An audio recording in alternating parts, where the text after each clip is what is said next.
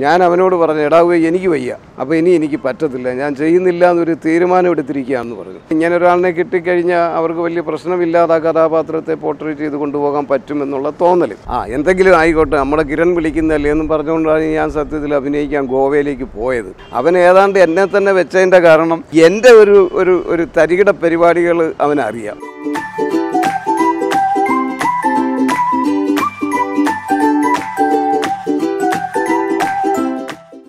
കിരൺ പ്രഭാകർ എന്ന് പറയുന്ന ഇന്നത്തെ ഈ സംവിധായകൻ എനിക്ക് വളരെ നാളുകൾക്ക് മുമ്പ് തൊട്ടേ പരിചയമുള്ള, എനിക്ക് ഏറ്റവും പ്രിയപ്പെട്ട ഒരു സ്നേഹിതനും എനിക്കെൻ്റെ ഒരു അനിയനെ പോലെയാണ്.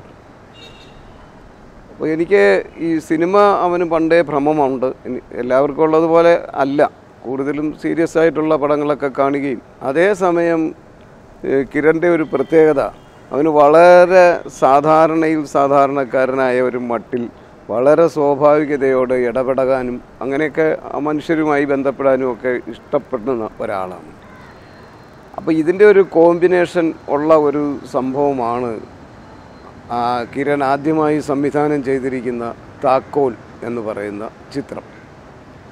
അപ്പോൾ ചിലപ്പോൾ ഈ വലിയ നല്ല നല്ല പടങ്ങൾ, ക്ലാസിക്കുകളും അല്ലാത്തതുമൊക്കെ ആയ പടങ്ങൾ കണ്ട ഒരു സംസ്കാരവും വളരെ സാധാരണക്കാരും ഡൗൺ ടു എർത്ത് ആയിട്ടുള്ള പല സംഭവങ്ങളുമായി ഇടപെടുന്ന ഒരു രീതിയൊക്കെ കൂടെ ചേർന്ന് വരുമ്പോൾ ഉണ്ടാകാവുന്ന അതിൻ്റെ ഒരു പ്രത്യേക കോമ്പിനേഷനുണ്ട്.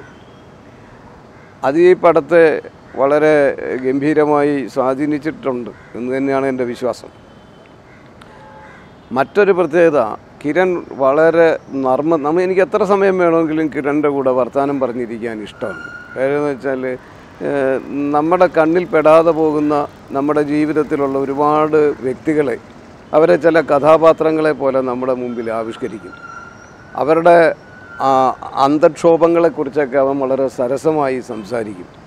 ഏതാണ്ട് അങ്ങനെയൊക്കെ തന്നെയാണ് ഇപ്പോൾ താക്കോലിലെ ഒരു അച്ഛന്മാരുടെ, പാതിരിമാരുടെ, അവരുടെ ജീവിതത്തിൻ്റെ അവസ്ഥകളെയും അവരുടെ പ്രത്യേകതകളെയും ഒക്കെ അവതരിപ്പിച്ചുകൊണ്ട് കഥ പറഞ്ഞു പോകുന്ന ഈ ചിത്രം. ഈ ഷാജി കൈലാസാണ് ഇതിൻ്റെ പ്രൊഡ്യൂസർ.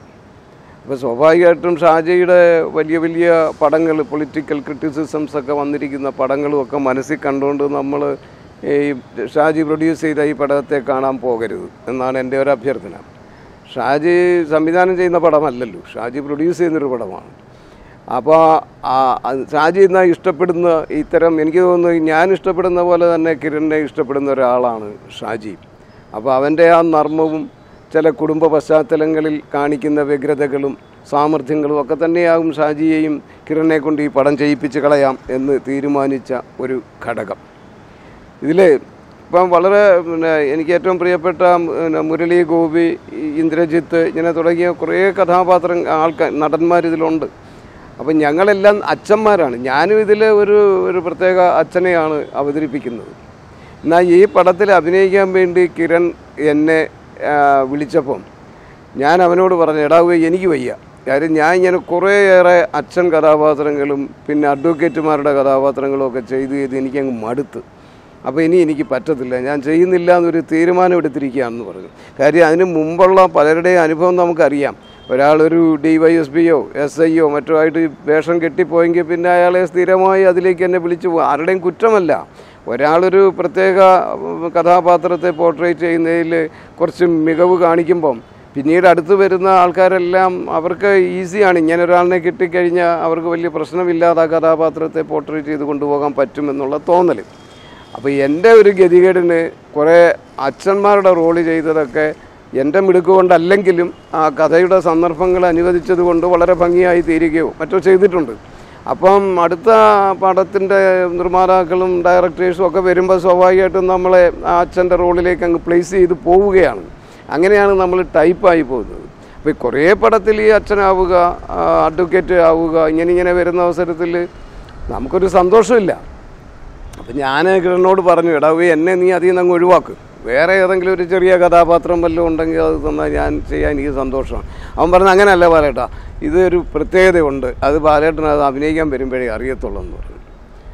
എന്തെങ്കിലും ആയിക്കോട്ടെ, നമ്മുടെ കിരൺ വിളിക്കുന്നതല്ലേ എന്നും പറഞ്ഞുകൊണ്ടാണ് ഞാൻ സത്യത്തിൽ അഭിനയിക്കാൻ ഗോവയിലേക്ക് പോയത്. അവിടെ ചെന്ന ആ കഥാപാത്രത്തെ എൻ്റെ മുമ്പിൽ പറഞ്ഞു തരുമ്പം തന്നെ എനിക്ക് മനസ്സിലായി ഇത് എൻ്റെയൊക്കെ ഉള്ളിൽ കിടക്കുന്ന ഒരു തരം പെറ്റിനെസ്സും അല്പത്തരങ്ങളും കൊനഷ്ടും കുന്നായ്മയൊക്കെ ഉള്ള ഒരു കഥാപാത്രമാണ് ഈ അച്ഛൻ. എൻ്റെ ഒരു തരികിട പരിപാടികൾ അവനറിയാം. അപ്പോൾ അതിന് ഏറ്റവും പറ്റിയ ഒരു കഥാപാത്രമായിട്ടാണ് അവൻ ഇതിനെ കണ്ടത്. അപ്പോൾ അതെനിക്ക് ചെയ്ത് പോകും തോറും എനിക്കും കൂടുതൽ ഒരു ഉത്സാഹം വന്നിട്ടുണ്ടായിരുന്നു. ഇപ്പോൾ ഈ പടം കണ്ട ഒട്ടനേകം ആൾക്കാർ എന്നെ വിളിച്ചു. ഇപ്പോൾ ഇൻഡസ്ട്രിയിലുള്ളവരും അല്ലാത്തവരുമായ പലരും എന്നെ വിളിച്ചിട്ട് പറഞ്ഞു, അത് നന്നായിരിക്കുന്നു, ബാലേട്ടൻ്റെ ആ കഥാപാത്രം വളരെ ഗംഭീരമായിട്ടുണ്ട്, അസലായി ചെയ്തിരിക്കുന്നു എന്ന് പറഞ്ഞു. അപ്പോൾ അതിലെ മിടുക്ക് സത്യത്തിൽ എനിക്കല്ലല്ലോ പോകുന്നത്. ഞാൻ പോകുന്നില്ല എന്ന് പറഞ്ഞിട്ടും എന്നെ കൊണ്ടുപോയി ആ കഥാപാത്രം ചെയ്യിപ്പിച്ച അപ്പോൾ അതിലാണ് അതിൻ്റെ മിടുക്കിരിക്കുന്നത്. ഇന്ന് ആ കഥാപാത്രം കൊള്ളാമെന്ന് ആരെങ്കിലും പറയുന്നുണ്ടെങ്കിൽ അതിൻ്റെ ക്രെഡിറ്റ് കുറച്ച് മാത്രമേ എനിക്കുള്ളൂ. ബാക്കി മുഴുവൻ കിരൺ പ്രഭാകരൻ എന്ന് പറയുന്ന എൻ്റെ സുഹൃത്തായ ഡയറക്ടർക്കുള്ളതാണ്. പടം തെറ്റിദ്ധരിക്കാതെ കാണാൻ പോവുകയാണെങ്കിൽ വിജയം തന്നെയാണ്. തെറ്റിദ്ധരിക്കാതെ എന്ന് ഞാൻ പറഞ്ഞത്, ഇതൊരു ഹൈ ലെവലിൽ തലയ്ക്ക് മുകളിലൂടെ അങ്ങ് പോകുന്നൊരു വലിയ ഇതിലൊക്കെ പെട്ട ഒരു സംഘം, നമുക്കൊന്നും ദഹിക്കത്തില്ല എന്ന മട്ടിൽ കാണുന്ന ഒരു മനോഭാവം. അതല്ലെങ്കിൽ പേര് കേൾക്കുമ്പോഴും അതിൻ്റെ ട്രെയിലർ കാണുമ്പോഴും മറ്റും നമുക്കുണ്ടാകാവുന്ന ഒരു തെറ്റിദ്ധാരണ, ഇതൊരു സസ്പെൻസ് ത്രില്ലർ പടമായിരിക്കാം എന്നുള്ള തെറ്റിദ്ധാരണ. അങ്ങനെ പോയാൽ ചിലപ്പോൾ നമുക്ക് ഈ പടത്തിനെ ഇഷ്ടപ്പെടാൻ തോന്നിയെന്ന് വരില്ല. അങ്ങനെയല്ല, ഇത് ശരിക്കും പറഞ്ഞു കഴിഞ്ഞാൽ ഒരു പള്ളിയുടെ പശ്ചാത്തലത്തിൽ, ആ അന്തരീക്ഷത്തിൽ, അതിലെ പൗരോഹിത്യവുമായി ബന്ധപ്പെട്ട് കിടക്കുന്ന വളരെ സാധാരണമായി നമുക്ക് ഫോളോ ചെയ്യാൻ പറ്റുന്ന ചില സംഘർഷങ്ങൾ, ചില പ്രശ്നങ്ങൾ, ചില നർമ്മങ്ങൾ ഇങ്ങനെ ചേർന്ന് പോകുന്ന ഒരു കുടുംബാന്തരീക്ഷത്തിൻ്റെ അവസ്ഥ നമുക്ക് പ്രദാനം ചെയ്യുന്ന തരത്തിലുള്ള ഒരു പടമാണ്. അപ്പം നമ്മൾ അങ്ങനെ കാണാൻ തയ്യാറാണെന്ന് വരികിൽ ഈ പടം ഇനിയും ആൾക്കാരെ ആകർഷിക്കുന്നത് തന്നെയാണ് എൻ്റെ വിചാരം. എന്ന് വെച്ചാൽ ഇപ്പോൾ ഒരു ചെറിയൊരു മിസ്അണ്ടർസ്റ്റാൻഡിങ് ഉണ്ട്. ഈ പടം വേറൊരു സസ്പെൻസാണ്, ഒരു ക്രൈം ത്രില്ലർ ആകുമോ, അങ്ങനെയൊക്കെ ഉണ്ടാകാം. അതില്ലാതെ പോയി കാണണം. അതില്ലാതെ പോയി കാണുമ്പം ഈ പടം നമുക്ക് ഏറ്റവും കൂടുതൽ ഇഷ്ടപ്പെടുന്ന ഒരു പടമായി തീരുമെന്ന് ഞാൻ പൂർണ്ണമായി വിശ്വസിക്കുന്നു. എന്തായാലും കിരണിൻ്റെ ആദ്യത്തെ ഈ സംരംഭം വിജയപ്രദമായി കാണുക എന്നുള്ളത് വളരെ വ്യക്തിപരമായി എൻ്റെ ഒരു ആഗ്രഹവും കൂടിയാണ്.